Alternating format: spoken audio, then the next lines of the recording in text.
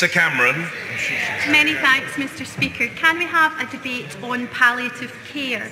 I recently had the great privilege of visiting Kilbride Hospice, newly opened in my own constituency, to support the great work that they are doing. And I think it's extremely important that those at the latter stages of their life have this ability to have their cases heard in Parliament, and that we take forward this debate swiftly.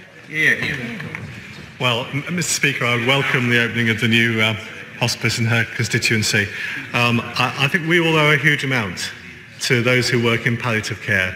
It is an enormously challenging area, but also an enormously compassionate, kind, caring area of our society.